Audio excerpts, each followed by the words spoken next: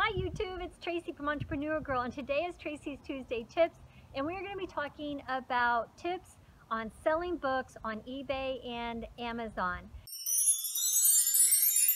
You've seen from lots of my other previous videos, I love books. And why do I love books? Because they're easy to sell, they don't break, they're easy to ship, there's no special wrapping. Also, they're easy to get and they're inexpensive to get. So you can get books from a lot of different sources. I'm going to put a big list up at the end of the video if you want to skip forward to that, but I hope you don't, because I have lots of tips I want to talk to you about today. We're going to be sourcing all day long, whether it's at a book sale or a curriculum fair. There's certain supplies that I like to always bring with me, and so I just wanted to give you a quick peek into the types of items that I'm bringing. So I always bring a snack and water, and I don't want to, people think, oh, I don't need that, but you really do, because when you're hungry and when you're thirsty, you just can't think right, and it kind of makes you speed through the process because you don't want to stay there as long. And then this, I couldn't deal without. I have a whole video on this one. This one's my dolly. I got it from Home Depot, and I love it because I can just transport big boxes of books out of the cell. I always bring a backpack or some kind of book bag as well with me, and that's what I carry on my person as I'm walking around the cell. This is also my chair. If I'm going to be doing a lot of scanning with my scan fob, then I like to bring this because it's real small and lightweight and it's not cumbersome, and I can just set it down on the floor, and then it's not so hard on your knees if you're going to be sitting there and scanning a lot of books. Of course, you want to bring your phone and have it fully charged, and bring an extra phone charger. That I learned at the very beginning. You can plug this into the car and keep it charged up and have it ready to go. And the last thing is bring cash. Don't just assume that places are going to take check or credit card, because a lot of times they won't. So make sure you stop and bring cash. And that's all the supplies. Okay, so we're on our way. So I wanted to talk to you about some things that I preview once we first get to our location. So I like to get there early, that way I can walk around and snag anything that I think is going to be a really good find. But I also like to get there at the very end too, so if I'm not going to stay the duration, I make sure I come back at the end so I can get the end of the day sales. Sometimes they do $1 a bag or $5 a box, or you can network with the manager and see what they do with all the books that they're not going to use. Maybe you can make a deal where you take all of them for $20, and maybe they'll even donate them to you. Other things that I like to do is see if they have any discounts. There might be VIP discounts or teacher discounts, or if you're going to buy in bulk, a lot of times they'll give you a discount. It doesn't hurt to ask. So sometimes even just asking, they'll give you a better price. And the last thing I do is I try to get all of my books for less than $1. And if I can, I like to get them for 10 cents or even 5 cents a piece, which, you know, the Friends of the Public Library sales are really good for that. Anytime you're buying huge quantities, you're able to find that. Now, one thing I did want to add is if I'm scanning a book, I might pay $5 for a vintage book that I can turn around and sell on Amazon for $25. However, if I'm not scanning them, say I'm getting 400 books and I get to pay $30 only for it, I'm not really worried about scanning it, because I know that it's going to be profitable for me, and the people aren't going to, you know, sit around and wait there while I scan 400 books, and I don't want to scan 400 books there. So if I'm going to be paying like 5 cents a book, I really don't worry about it. I take everything home. Some books are going to be penny books and useless. There's going to be fiction books in there, which I don't like, and they're probably going to be useless. But what I'm going to find is going to far surpass the 5 cents a book that I paid.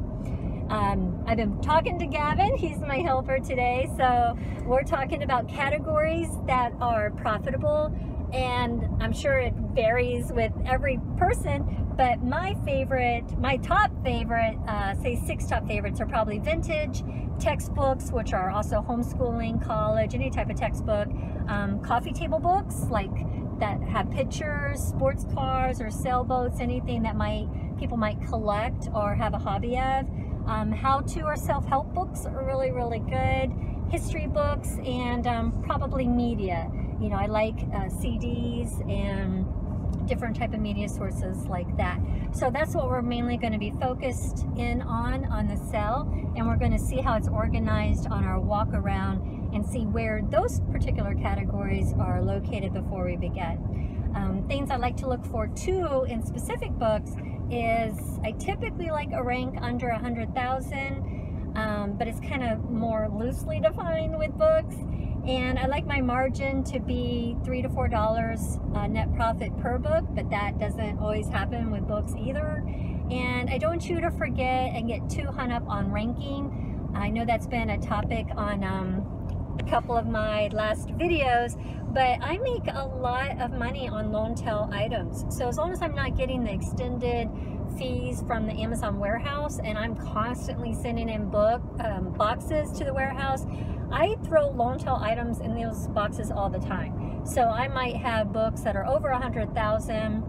I throw them in the box, they sell sometimes that year, and I don't really worry about it because it's still money to me. And you know, at 5 cents a book, I'm not exactly waiting for the return on investment because it's only a 5 cent, you know, cost of goods. So that's why sometimes you'll see me dismiss ranking if the cost of goods is low enough for me. And you know, I just have so much inventory now in the warehouses that I'm not really worried about, you know, I'm only sending in 20 items and I need that money back as fast as I can. So my perspective might be, you know, a hair different than yours on that, but I did kind of, you know, want to explain myself. So now we are going to head to the cell and then I'll show you what we got. And this is what it looks like when you're done. This horrendous stack of books, and I just kind of stack it up until I can list it and go through it. But that's what it looks like.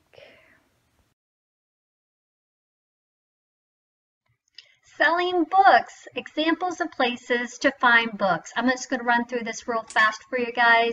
Thrift stores, you could talk to the manager about buying excess books in bulk. Garage sales, I offer to buy all the books at the sale for a certain amount. Book sales, examples of this would be the Friends of the Public Library, neighborhood sales, church bag sales. Craigslist, run an ad yourself. Search for ads that already exist for book lots. Facebook, your local groups, you can post an ad for books. You can look for ads that are already selling books, or you can join local garage sale groups. Bookstores. Hey guys, don't assume that the prices are too high here. That's what I did.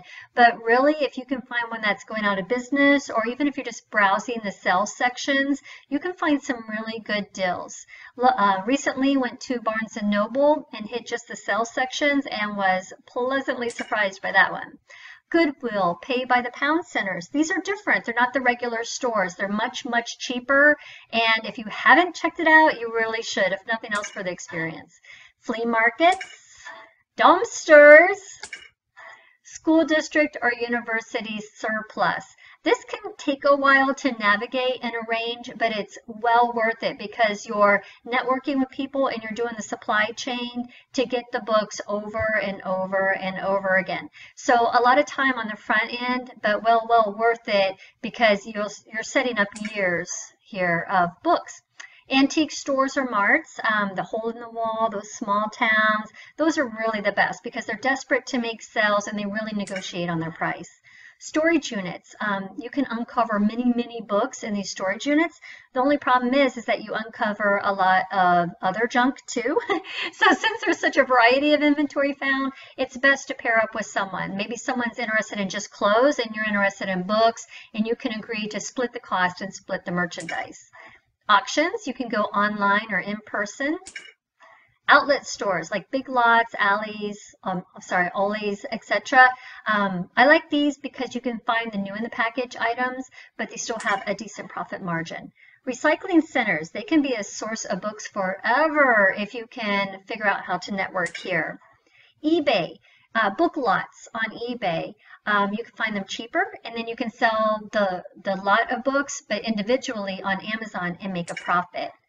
Friends, let your circle of friends, your church, any sports that you're involved in, just any circles that you have, let them know that you will pick up any unwanted books. You'd be surprised how many people want to get rid of books and just don't know how, so they just kind of hang on to it. Newspaper, run an ad that you will clean out attics and garages for free if you could just keep the merchandise. A lot of people just don't want to deal with the clutter, or they have an elderly person that's moved out into a home and they just don't want to deal with cleaning out the houses and all the headaches that go along with it. So if you place an ad that you will do all the heavy lifting and all the moving out, and your payment is just the stuff, a lot of people will go for it. Websites, these are some of my favorite. Freecycle.com, auctionzip.com, and booksellfinder.com. Longest garage sales. You see these garage sales that go across America. They are so much fun. An example of this is the 127sale.com. You just bring your van or an enclosed trailer or whatever, take 3 days, run the duration, as far as you can get. I've never made it all the way through. Just go as far as you can get, and you're only looking for books. And that's it. So happy book hunting. Hope those tips were helpful. Thanks for going with us today, guys. I hope you learned a lot about books, tips for books on eBay and Amazon. If the content was helpful, put a thumbs up below, make a comment, and subscribe if you haven't already. I look forward to the next video. Bye, guys.